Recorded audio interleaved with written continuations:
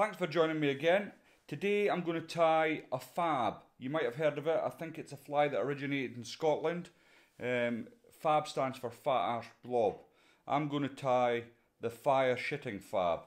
So this is a pattern that I'm not sure where it came from, but it's been really effective for me.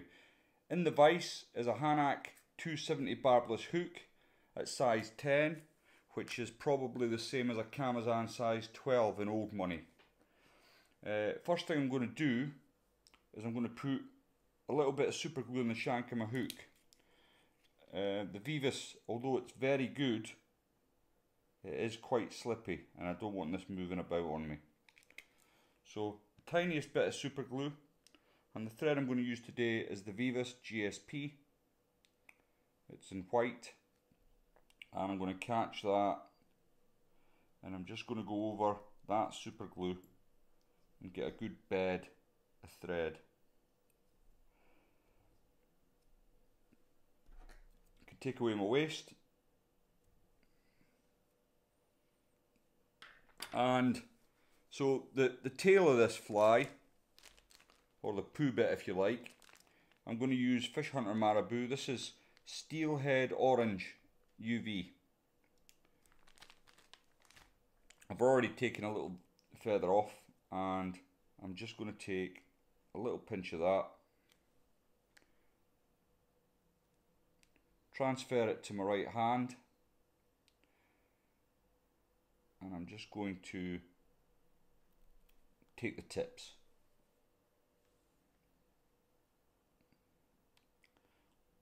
I'm going to lay that on the shank of the hook.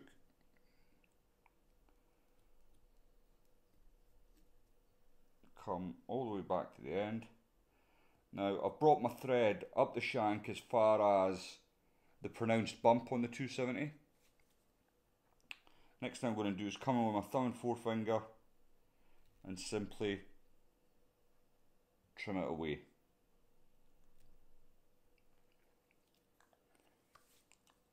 I'm going to lick my thumb and forefinger in my left hand just to wet the marabou to keep the tail out the way while I put the rest in. I've already cut a cylinder with my gunville cutters, and the first thing I'm going to do with this is cut it in half. Like so.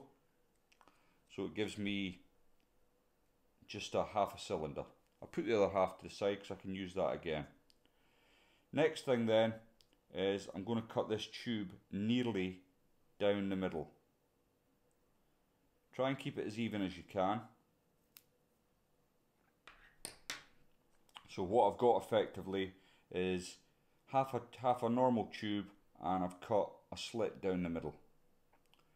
Now with this fly, a lot of people, I've seen them, they just come in and they'll tie their foam in like so. And that's great, but what you're doing is you're impeding the shank of the hook. So what I always try and do is have as much of that on show as possible. So I'm going to come in, laying it on top, like so. I'm going to hold the ends now, and I'm going to just boot. Nice and gentle at first, a couple of wraps in. The other thing with this thread that I'm using is if you're too heavy-handed with it, what happens is you just cut straight through your foam cylinder and you're left with nothing to tie in. Now I don't want this excess I've got at the front, so I've really put a couple of hard wraps in, and I'm just going to pinch that away. Okay, once I've got that waste out the way, I can tidy this up a bit, and I want it to be as flat as possible.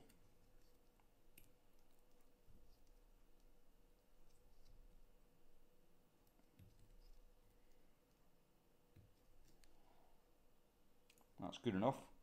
Now I haven't tied a blob in any of my tutorials yet because I mean, you can find that on YouTube elsewhere, but when I tie blobs, I put quite a bit of thought into the thread that I'm using, because when you put frits on, when it's in the water, especially in clear water, you can see right through the frits to whatever colour of thread you've used. So I'll often use white or red, depending on what effect I want to achieve.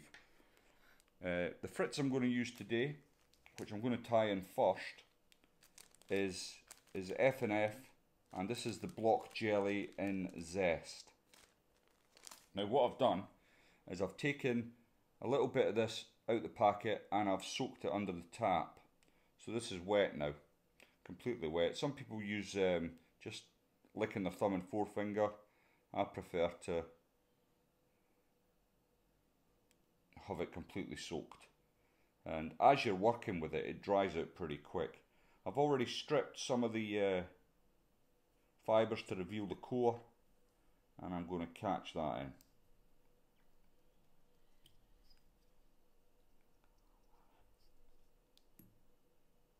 Nice and tight. There we go. Now, usually I'd have brought my thread up to the end if I was just going to tie a straight blob, but what I'm going to do with this one is I'm going to add an underbody. This is Mirage tinsel. It's large opal and it's very bright and shiny. So I'm just going to take a little bit of this off. And you might not have seen this before, you may well do it all the time, but, and does it make a difference? Well, that's the $1,000,000 question. Who knows? But I like it. It certainly something that I've been doing for a couple of years, and it seems to catch plenty fish. Oops. Right, I just need to go back. Been a bit too heavy handed with that. I'll just catch that in again.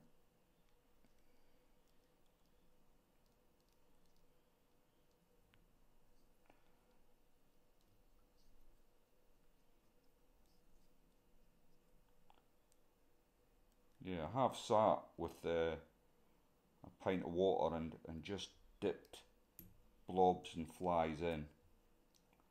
And the reason that thread snapped there actually is because I just caught the point of my hook. These are razor sharp, the hooks. So any sort of little clip of the hook that you get tends to just rip the material. But it was easy fixed, and I'm happy enough with that.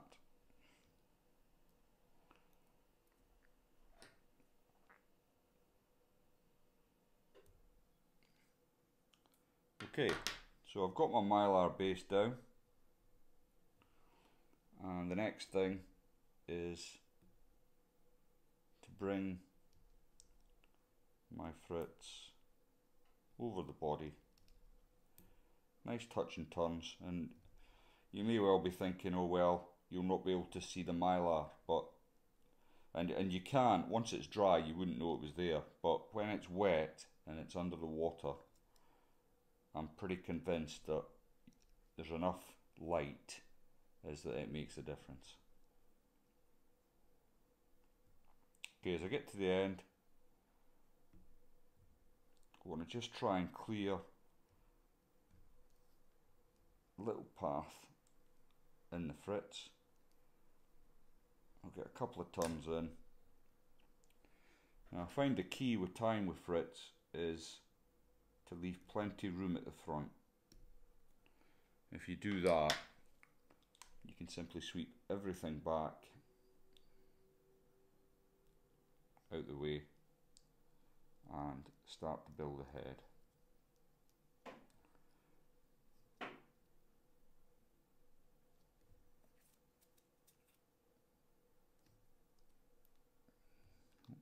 Little fibres there, just being a little bit naughty.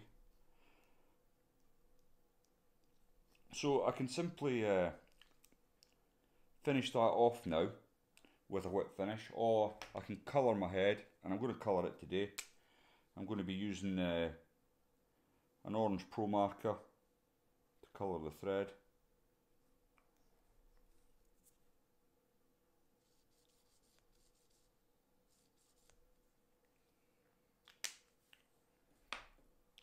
I'll just come in again.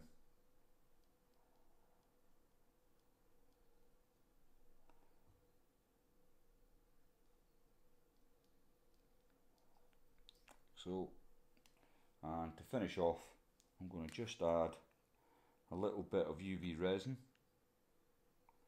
with my brush onto the thread.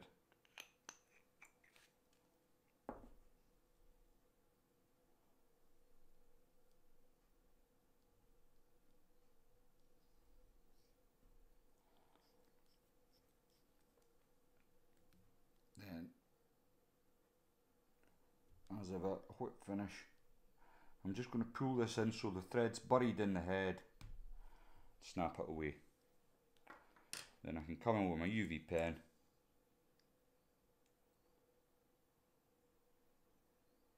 and finish the head off.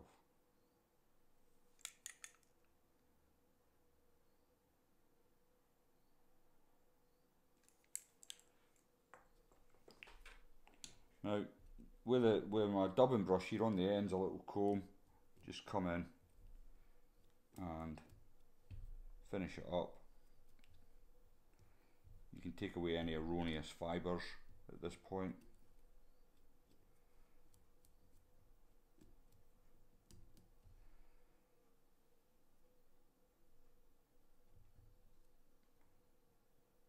And that's you. And there's the fire shitting blob. Now you can change the frets. You can change the foam in the back. You can even change the colour of the tail. It's up to you. This is a particularly good combination. It works well. I hope you've enjoyed it. Thanks very much for watching.